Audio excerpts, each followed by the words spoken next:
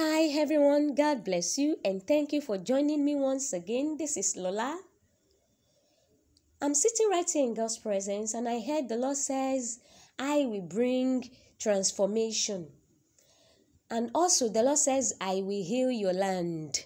I will heal your land. The land here is very symbolic. It represents life.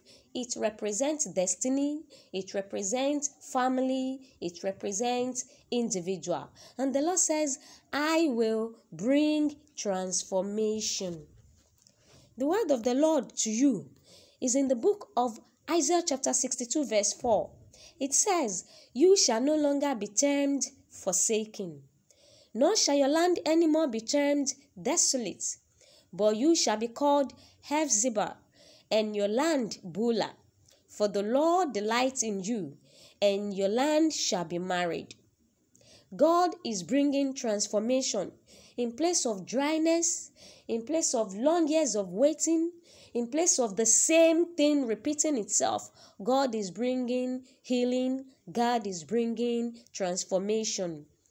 Know that from this moment onward, you will no longer be rejected and you will no longer be termed ruined, because the Lord is bringing transformation.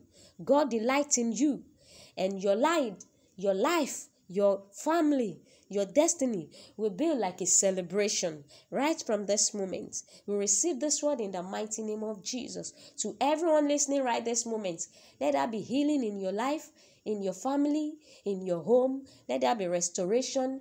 Let there be transformation for good. In Jesus' name. Amen. Praise God. God loves you all. I wish you peace and love of God. Newcomers are welcome. God loves you.